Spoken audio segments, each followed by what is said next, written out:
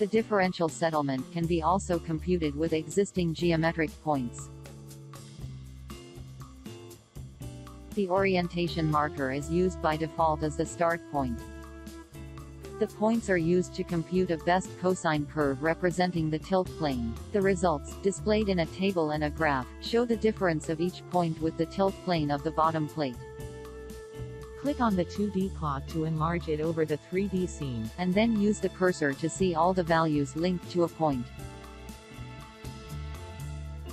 The API standard allows you to remove the two worst points for computation of the best cosine curve. Do not hesitate to refer to the Help Center for more details on the differential settlement analysis.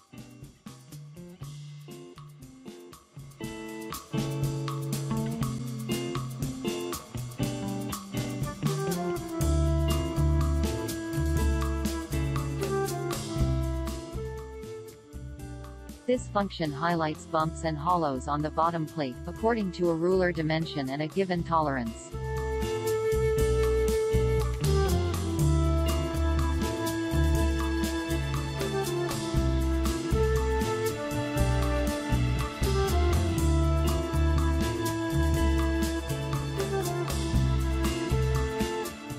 This command automatically creates reporting data in a dedicated folder.